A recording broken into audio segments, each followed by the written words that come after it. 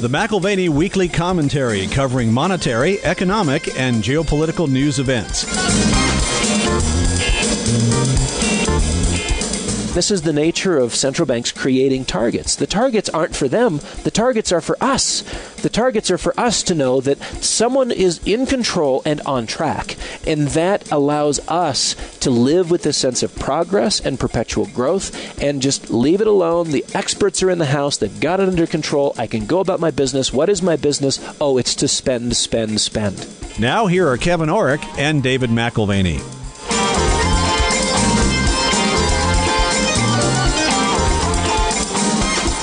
Welcome to the McAlvany Weekly Commentary. I'm Kevin Orrick along with David McAlvany.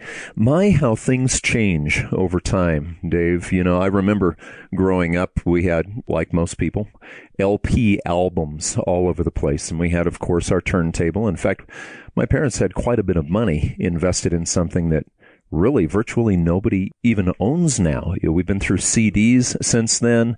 Now my kids are like, why do you have CDs? Why did you skip over cassette tapes and 8-tracks? Oh, I hadn't even thought of that. But, you know, taking it to the financial field, the Dow Jones Industrial Average started in 1896, and it really was the choice stocks that would define a generation or an era. You know, Charles Dow and Ed Jones decided that just looking at the whole stock market was a little too hard. So they put this group of stocks together that they said, you know, these are what really represent the strength of America. But today, I think there's only one of those stocks still in existence. And things do change. It doesn't matter whether we can imagine them changing or not. They do. Right. The largest tech giant of the day in the early 20th century was RCA. And RCA is no more, obviously. Right. Going back to your issue of turntables. With phonographs and turntables, they're gone.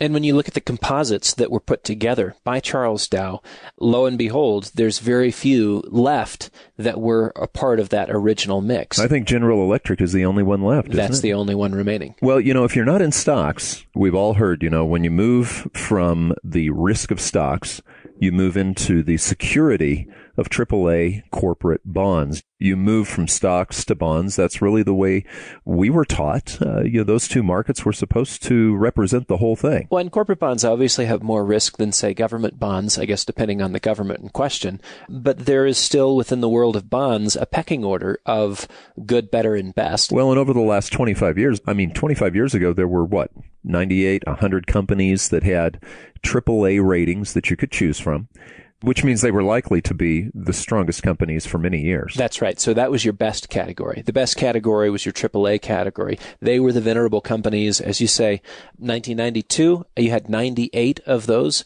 and today only 2 of them remain. And it's interesting. This is from Thomas Waters, an analyst with S&P. One thing is clear, he says, the trend away from financial conservatism that began in the early 1980s continues to this day. Now, if you think about that quote for a second, Kevin, you have the trend away from financial conservatism. Of course, corporations manage themselves very conservatively when the cost of capital was very high. Which is the cost of borrowing. That's right. Yeah. So when interest rates, or the cost of borrowing, the cost of capital, as it were, when it's high, you really have to watch every penny, because when you're paying 10, 12, 15, even 20% on your debt, you can get eaten alive very, very quickly. And it's interesting that he notes a shift in financial management and basically the ethos within corporate America as rates have come down since the 1980s and money has gotten easier, credit has gotten cheaper. Lo and behold, conservatism is out the door. Well, it's almost free to borrow right now, and so why not borrow far more than you would ever be able to repay? Right, so corporate execs have taken the liberty to add more debt to their balance sheet, since really from their standpoint, if you're looking at things from a cash flow standpoint, you may have more debt, but it's at a cheaper interest rate. Sure. So it has a similar cost to the older days when debt was more expensive, again, because of the higher rates, and you simply couldn't have as much on the balance sheet. But in theory, you can improve a company's growth rate with a little, or in the case today, a lot of leverage. And so ratings really, those AAA ratings, AA ratings, single A, down to junk status, they tell the story in the clearest way possible. Well, who are some of the big guys that are starting to be downgraded? Because if we're down to 2, obviously there must be big names that no longer provide security. Yeah, imagine falling downstairs, because each one of these major stair steps down represents the loss of 20, 30, 40 of these companies. We began the year 2000 with, let's say, 80 of them. And then by the time we got through with the tech bust, half were gone. And we're still in the 40s by the time the global financial crisis of 2008 and 2009 rolled around. And now we find ourselves at 2. Between 2008 and the present, we've gone from 40 to 2. That's a lot of downgrades, and all that are left are Johnson & Johnson and Microsoft. ExxonMobil lost its AAA rating last month, which it had held since the Great Depression. Well, I can sort of see ExxonMobil. I mean, it's got the double hit. The energy prices, of course, are very, very low, and they probably took that debt out before the oil fell. But the interesting thing about that company is they've been through so many cyclical downturns that I think they're not unfamiliar with the price of oil going up and down. So there is some interesting things happening across the spectrum, and it's not just energy companies that have come under pressure. You know, as rates have declined, everyone has gotten in on the refinancing and expansion of debt on their balance sheets. So it's not necessarily the oil or the profitability of what's being produced. It's just too much debt. Too much debt. $4 trillion in new debt has been added by U.S. corporations in the investment and the junk categories since 2008. And because everything in life is cyclical, even we would remind you that the hubris that's inherent to the central bankers' belief that they can hold rates indefinitely at a low level, that hubris too runs in a cycle. Well, pride cometh before the fall. So, you know, anytime you start to hear the pride of the central bankers, you realize that it's not going to last long. We will do this as opposed to we will try to do this. There really is no qualification anymore. And the real culling, as I mentioned, the real culling of these companies began in the year 2000. And then again, it just was a wipeout in terms of the top rating, 2010, 2008 to the present. To remaining. And to me, it's a little bit like a story from National Geographic. If you were to step back in time and say, okay, we were looking at this feature in National Geographic about the financial dinosaurs and the environmental factors that wiped them out. The cycle of financial conservatism from one end to financial creativity on the other end of the spectrum, it really has run its course. And I realize we're probably getting ahead of ourselves because, of course, Johnson & Johnson and Microsoft are still very robust companies. You know, they can finance very inexpensively. But keep this in mind. Even those who are now in the junk category can finance inexpensively. Here in the office, we were talking about this morning Steve Wynn's recent comments where he says, look, I don't quite understand it, but I've been able to refinance all of my debt. I'm in gambling. I'm in casinos. This is not medical products. This is not boxes of cereal. This is not Microsoft selling a software package and putting it on everyone's computer. I'm in casinos and I'm financed at less than 4% on my entire debt structure. He said, well, I like that. This won't end well. And you know why he says that? He says it won't end well because 4% for casinos doesn't adequately represent the risk in the equation. Sure. Any more than the entire spectrum of debt that we have out there. And we're not talking about just the $4 trillion, but it's now into the tens of trillions here in the United States, just in terms of corporate debt. You know what it reminds me of? It reminds me of the incredible real estate boom that occurred with so much free debt that was given early in the 2000s. You know, when we look at existing home sales now, we're seeing an increase in buying. You know, when you say 4%, people's mortgages now are 3 to 4%. We also know there's no wiggle room in a lot of those people's budgets. Yeah, so a 15-year mortgage is under 3%, and a 30-year mortgage is just a skosh over, maybe 3.5%, 3.75%. And it was interesting to see April existing home sales. They increased month over month by almost 2%, 1.7%, and year over year by 6%. And the leader in there, kind of what drug the numbers higher, was a 12% surge in the Midwest. And once again, the details matter. Since when has a boom in condo sales in the Midwest, which that little segment was up 10%, and it raised everything nationally overall. Since when has a boom in condo sales in the Midwest been evidence of a healthy real estate market? Well, isn't that normally the sign of the end of a real estate market? Sure, because when you're talking about sort of a migration of value, when people can no longer afford a single-family home, they end up moving to condos, townhomes, apartments, things of that nature. And basically, it is the sign of the end of the cycle, not the beginning. And, that takes me to something, honestly, Dave, I don't like thinking about or talking about the replacement of people with automation. But, when you see these states that are going for mandatory raises in minimum wage, what we're starting to see is a wave of just replacement. Okay, if we're going to have a minimum wage, granted, it's a living wage, they call it, but a minimum wage that is going to be high enough to actually make the bills, we're unfortunately going to have to lay you off because we've got a computer or we've got a screen, a touch screen that'll do exactly what you do and probably more efficiently. Right. The fight for 15 is what it's been called. It is really in that category of be careful what you wish for. More money. Well, frankly, more money is not always the right answer. It's just the easiest answer. The Fed's come up with that. Corporations and borrowing more money have certainly tried to do that in terms of papering over weakness in their business growth. And you see this, too, with the political solution. I grant you there is a case to be made for a living wage. But the easy answer of just give them more money is not necessarily the correct answer. Wendy's this week is announcing that they're replacing not one or two, but all of their cashiers with ordering kiosks at 6,000 locations. That's a huge hit to employment for all those people who would normally be taking orders. Well, let's just say 3 cashiers per location, and it's probably more than that if you're talking about running the clock, but 12, 14-hour days and serving food during those time frames, but at least 18 to 20,000 people. And this is in response to the mandated $15 an hour minimum wage in New York City and the $10 hour level in California. And it's just, if you push too far, what is the response? Whether it's robotics or AI or computers, it wipes out employment for an entire swath of the population. And quite frankly, this is an at-risk segment of the population anyways. It's not a swath that can easily be retooled, retrained. To a large degree, it wasn't tooled and skilled in the first place. Well, and that brings up a point, because sometimes a person would say, well, gosh, if they're being replaced here, maybe they'll be able to take on a higher level job, something that actually would be more than a 15-hour job. And I'm sure that's the case.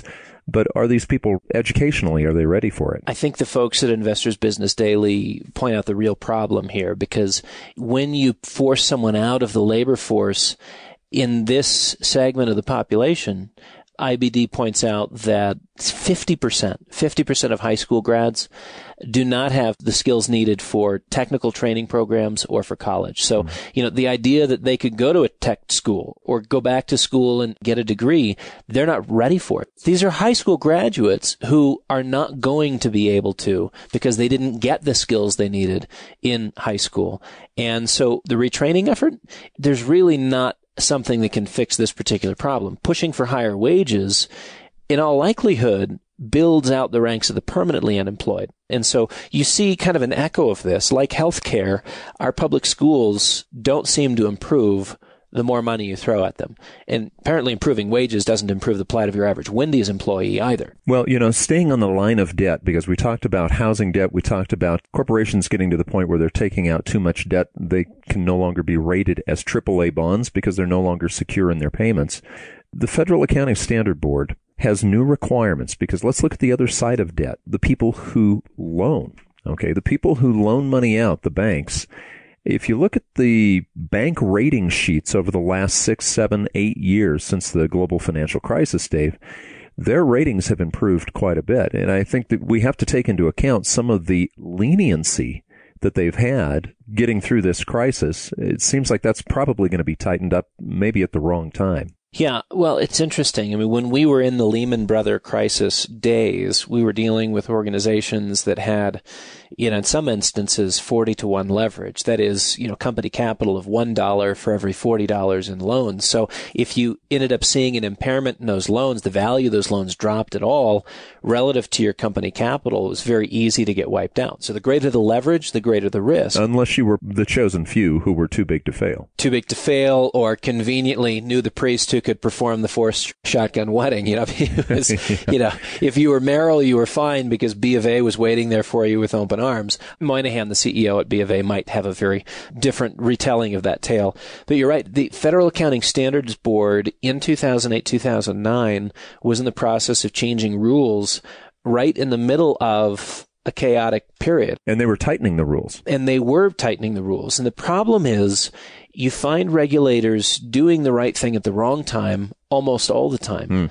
When things are going well, you should be tightening up the rules and tightening up the standards. I mean, it's almost like, was Joseph setting aside grain in the lean years for the lean years? He was 7 years too early. He was, and he was tightening up, and he was extracting a 20% tax from the very profitable and productive fields so that the coffers could be filled for the 7 lean years. In other words, he was operating on a counter-cyclical basis. The problem with most bureaucrats is they respond to crisis and feel like they now have the impetus and the permission to do something when they wouldn't have been able to get anything done politically when things were not going against them. The problem is when you start putting in new standards, higher standards in the context of crisis, it can exacerbate the problem. And that's what was happening with the bank standards by the FASB in 2008 and 2009. They were requiring that assets be marked to market instead of marked to model or marked to make believe. In other words, mark to market is you have to actually come up with a real price for the assets on your balance sheet as opposed to figuring out some sort of a model in your mind, which again, you may say, well, I think it's worth $75. Well, how do you know? I've run the numbers and it should be worth 75 or 80, maybe 60. Well, and we talked about this during that time on this commentary, how they were just making up the numbers. Now, something you can't really make up is the reserve, okay? A bank has a certain requirement for reserves. The higher the reserves that they have to hold, the lower their profitability. And this is the FASB rules that are coming into play right now. They're discussing this now, and I think by the time that it becomes reality, I think we're back in the middle of another crisis. So, if you're looking at these things sort of in slow motion, the crisis is just around the corner, and FASB is now having the conversation again about mandating higher loan loss reserves. And so currently they're at about 1.3% of the total loan book value, and they'll in all likelihood be required to come in at about 3%. And again, this is how FASB time things. The requirements are going to be in place by 2020. That's the effective date. And banks are right now trying to wrap their minds around it, trying to model for it, trying to figure out how they can do this. Increasing reserves, as you just said, has the effect of lowering profitability because it's lowering your leverage ratios. And so they're not wanting to do it too soon, but they also can't wait until December 31st, 2019. It has to be sort of eased in. Well, and even though the banks have been given a lot of leeway, and this doesn't go into effect for a few years, we're already seeing big banks getting squeezed. Deutsche Bank has been in the news several times this year. I remember, Dave, it hasn't been too long ago, that Deutsche Bank, their billboards were bragging on they were the bank of Krispy Kreme donuts, and they were the ones who got behind that whole fad and craze at the time. Now, the crazy thing is this.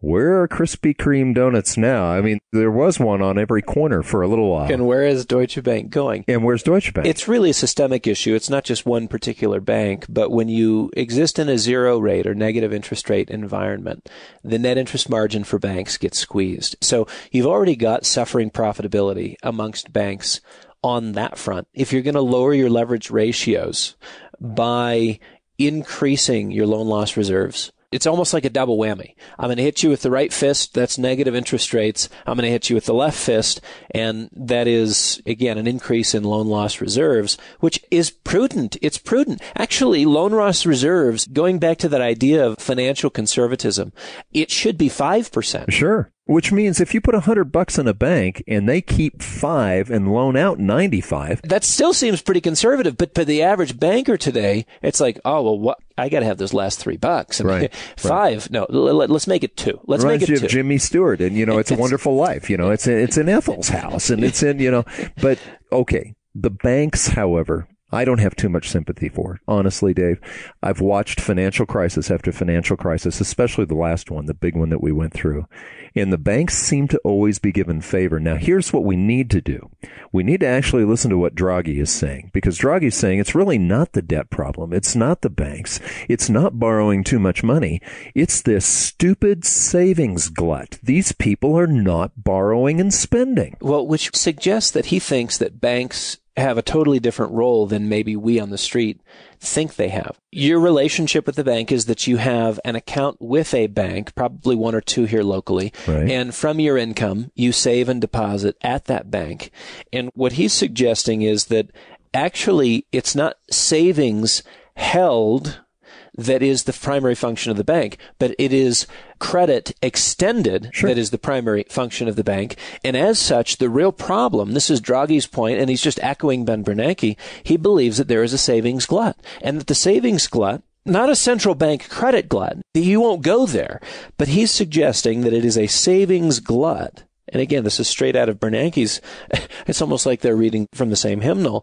That is the cause for global financial crisis. That is the cause for nearly every version of instability over the past decade. It's that darn piggy bank. It's the savings glut. If you think about the piggy bank that we always saw as sort of that iconic picture of saving, that's actually the nemesis of the current economy. We need to break those piggy banks and start spending that money. Oh, I think that's so much hogwash. But academics prefer this explanation in part because it complements the Keynesian penchant to force more domestic spending. Right. Don't they call that demand management? That's right. When you're looking at aggregate demand, looking at forcing up aggregate demand, too much savings.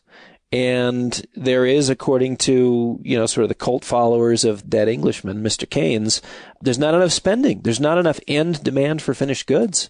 And I think that it's forgotten by Draghi. I think it's forgotten by Ben Bernanke, who's, of course, retired and on the speaker's circuit, that it's the liquidity that central banks have created and have thus far failed to get into the economy to create healthy growth. It's not getting into the economy. And honestly, maybe this is a bit of a stretch, but I can't help but think of Draghi and his global colleagues a bit like befuddled waterboard specialists at Guantanamo. I mean, and here's what they're doing. They're failing to recognize the impossibility of a body taking in a forced gargantuan amount of liquidity.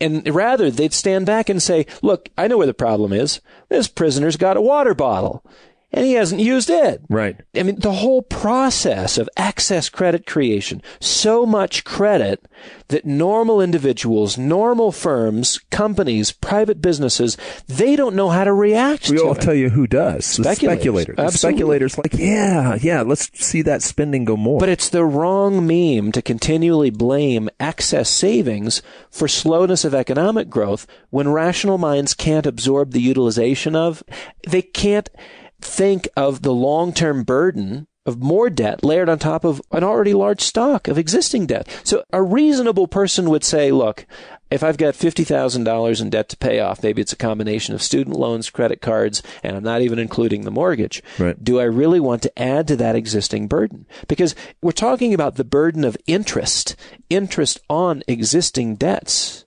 Do individuals and firms opt to stash some cash in anticipation of repayment of debt? Absolutely. And you see that this week in the headlines, everyone's talking again about corporate cash getting above $1.8, $1.7 trillion.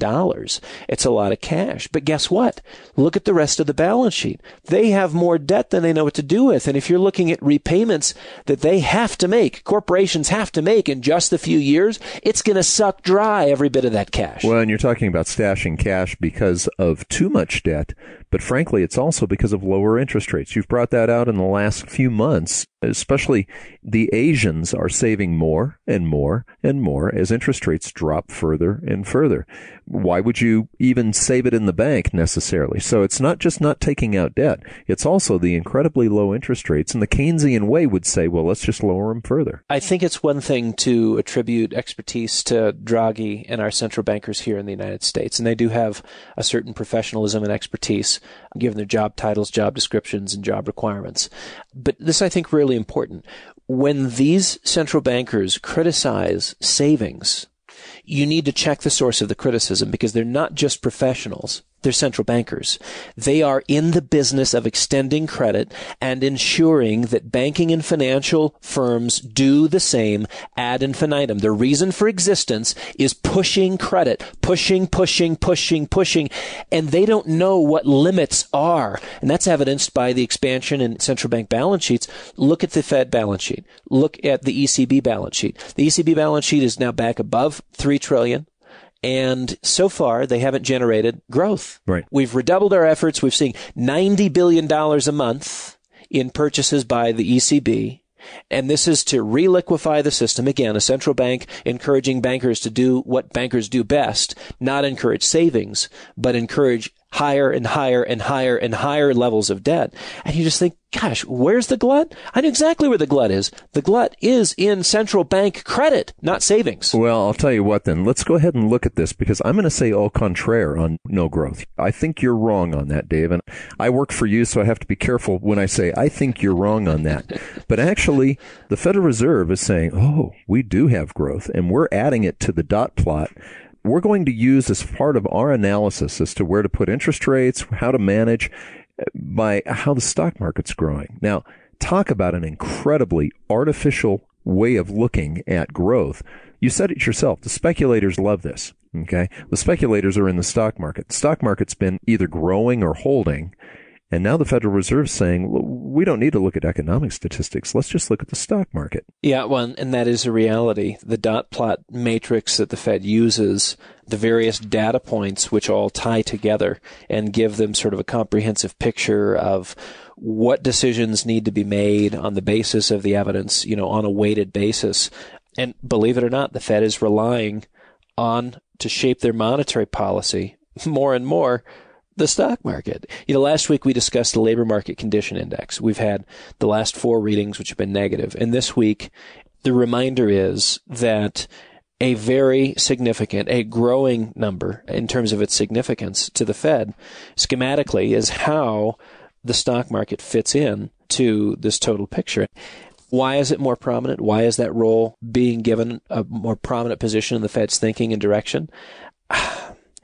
I think a lot of it has to do with public perception, because it is the litmus that everyone in the economy looks at. I mean, more than wages and home prices and everything else, these are things that move on a turtle's pace. Mm-hmm. But if you can give someone in real time a confirmation that they're okay, I'm okay, you're okay, we're okay, the stock market does that. Or it communicates something very differently. And so loosening policy, if stocks are falling, that's what we've seen over and over again.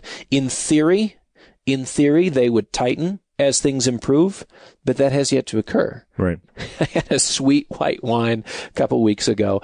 It was a Riesling from the Rheingau region, and I think it was made by Dr. Lucen. And I thought, I wonder if this is what they serve at Fed soirees. It's a nice, sweet white wine, but it'll make you punch drunk with the wrong information. I want to go, since we're still talking about the Federal Reserve, to a quote that Yellen made just recently. And it seems so far off the mark from what we would actually think is true. You remember the guest Tomasz Sedlacek, and he said, there's almost a religion these days amongst the central bankers, and that's the religion of continuous growth. And, Yellen, one of the high priestesses of this religion, said the other day, I think it's a myth that expansions die of old age. Is she talking about forever growth? Well, I think that's actually probably one of the purest expressions of humanism, where you have faith in themselves. That's what's on full display. Where a central banker says, I think it's a myth that expansions die of old age. Why?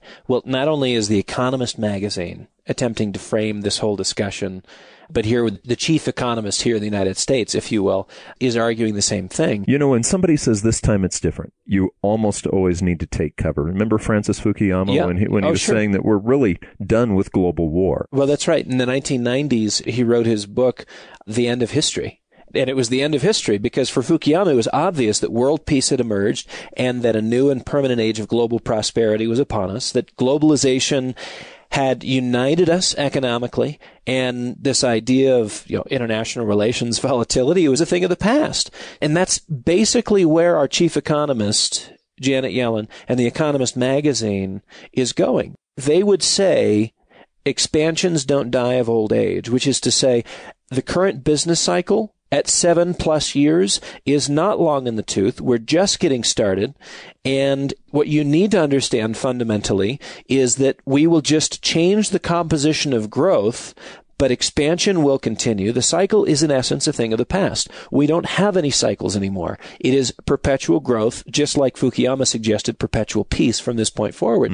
Again, we go back to that notion of everything runs in a cycle, including the hubris of central bankers who put themselves at the center of the faith scheme. And in this case, Janet Yellen believes in herself almost like Donald Trump believes in himself, only she's not quite as obnoxious. Well, you were talking about perception or faith management. That's what they're really doing. After the Depressions, governments and central banks directly fought pessimism by pumping money into welfare and unemployment programs. Okay. And so they can manipulate interest rates. They can keep growth on track. They can manipulate the stock market. If that's the perception that they can give to the person who's either making a decision to spend money, borrow money, or to save money, they want to manage that perception.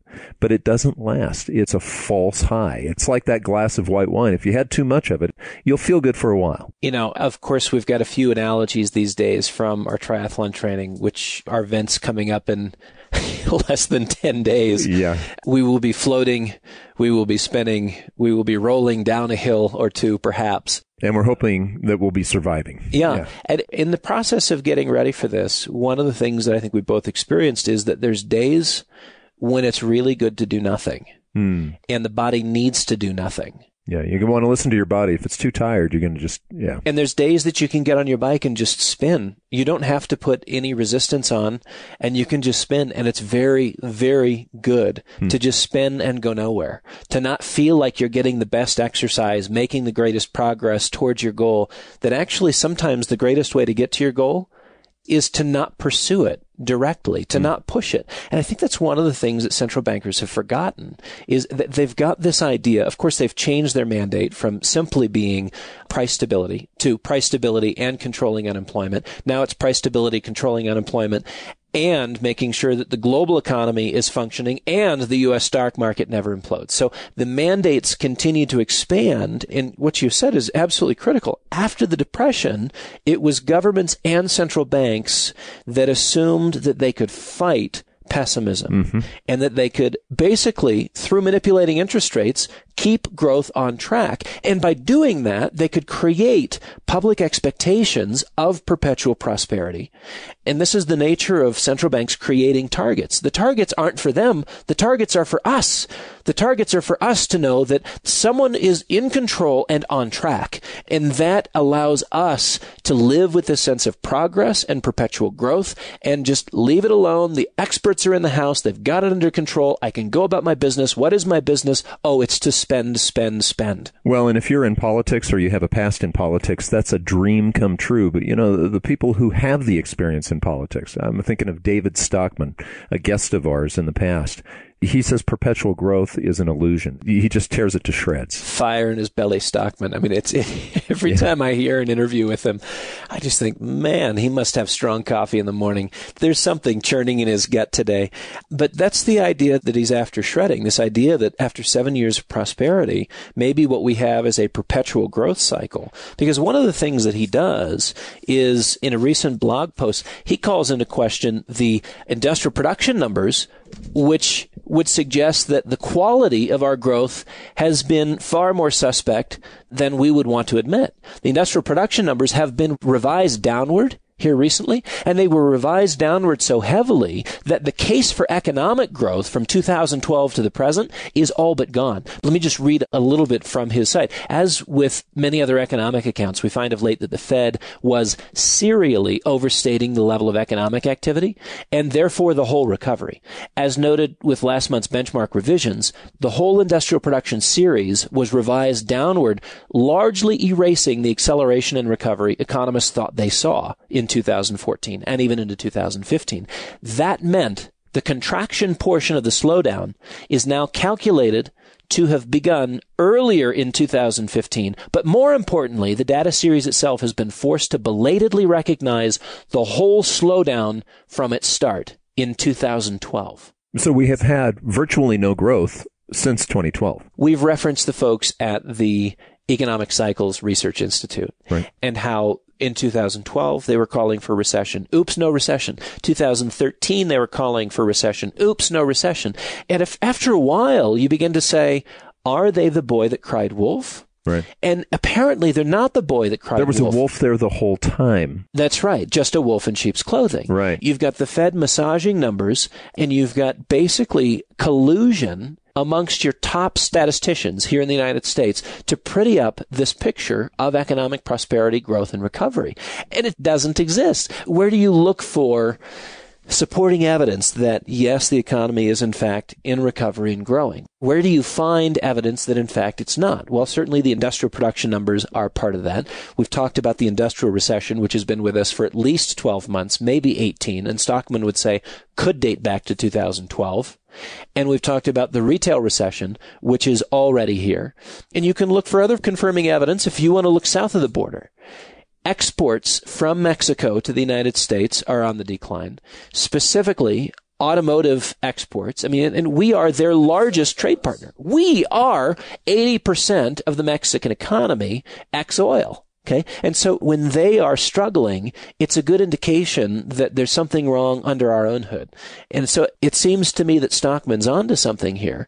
People have been living a lie, living with a delusion, but actually it's not something they created for themselves. It was something handed to them by officialdom, handed to them by the same folks who would say, I think it's a myth that expansions die of old age. Right. They never have to die. Why do they never have to die? They never have to die because we're in control of these things now. Central planners have it well in hand. Well, and you say people have been deceived, but honestly, Dave, I think we need to get a little bit more specific than that, because the person who doesn't have enough to make their bills, or the person who doesn't have enough to maybe go out to the nice restaurant on the weekend, that person's not deceived. I'm going to give you an example. My wife and I had our 33rd wedding anniversary, and we went out to, one of the nicer restaurants in Durango, and we were sitting there. I mean, it's great service, incredible food. There's absolutely no reason why on a Saturday night the restaurant shouldn't be brimming, and usually is.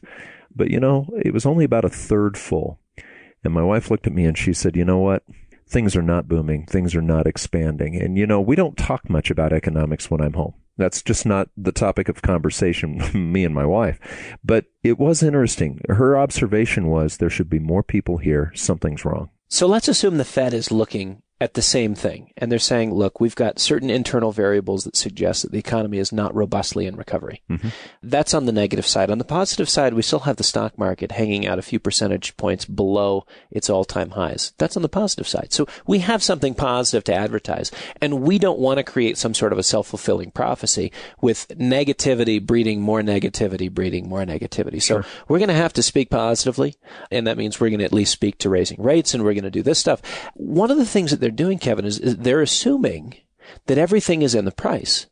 And everything technically is in the price, but it's not that everything is appreciated in the price. Let me give you an example of what I mean by that.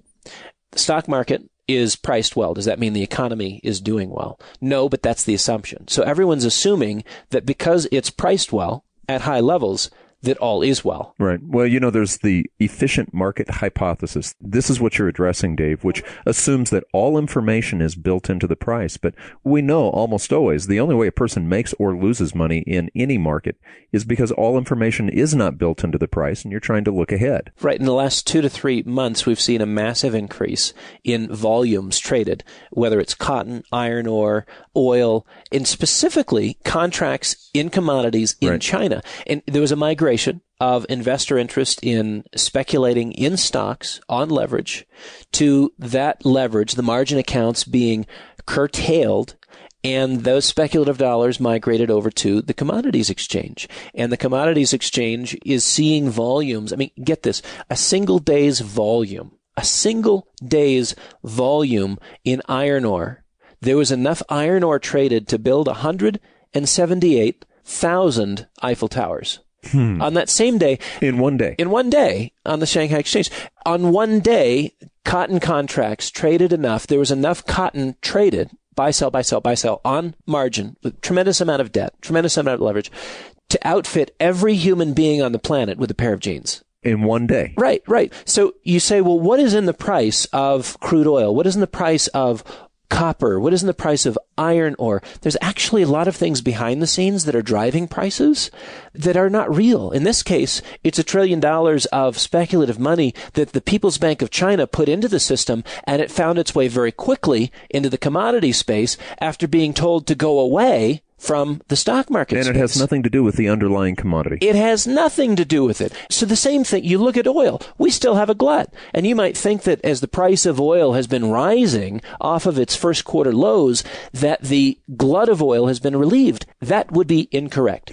Bloomberg reports that the OECD, the Organization of Economic Cooperation and Development, the commercial inventories which they track, have grown now to 67 days worth of inventories. That is 5 days more than what was seen in the depth of the global financial crisis after global oil demand had collapsed. Yet in this particular case, oil has been rising. Right. So if the price action doesn't fit the model, sometimes the model for understanding the market begins to shift. And in my opinion, this is dangerously so. So there's now a rationalization, and this is how it goes. Because Saudi Arabia has given up the role as the swing producer in the oil market, the market's response is to house more oil for security purposes. And so there are changing dynamics in the world oil market, or have prices been driven in the futures market instead? Have prices been, again, because of speculative flows, have prices been bumped without regard for the short-term supply and demand fundamentals? So I think the argument favors developing a cushion to absorb a spike in demand. And I guess I would take the other side of that argument, suggesting that the shock that needs to be prepared for is not a spike in demand, but rather preparing for demand, leaving the oil speculator rather exposed to a drop in the price. And in the end, we see this, as with all investments, fundamentals of supply and demand actually do matter. Well, and I think we need to just jump to gold for just a moment, because we've talked about this for years, and especially in the last couple of months, how the actual supply of gold is now about 1/500th of what's traded. Well, at some point, supply and demand do matter, and we likened it to musical chairs last week in the show, but that's exactly right. There's one chair, there's 542 ounces of gold being traded for every one contract that can be delivered. There's 542 people playing for the same chair. They just don't know it. Right. So you have a price anomaly with oil, and it doesn't match the supply and demand fundamentals. Right. There's too much oil right now. Right. You have a similar price anomaly with gold, only there's not enough gold. Right.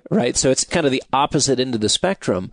But what you have with the news media is the demands of meeting real-time deadlines, publishing deadlines, and you have to come up with an explanation that meets the momentary press deadline. So you rationalize away fundamentals if it doesn't fit your press deadline. And the variable lacking in this, again, the shifting of models to explain the price action, the variable lacking is patience. Forcing an explanation because of short-term pricing inconsistencies, I think you just wait around. Either the global economy comes roaring back, as the Fed suggests that it will and is doing, contrary to what David Stockman and the industrial production numbers would suggest, or we have Saudi and U.S. overproduction.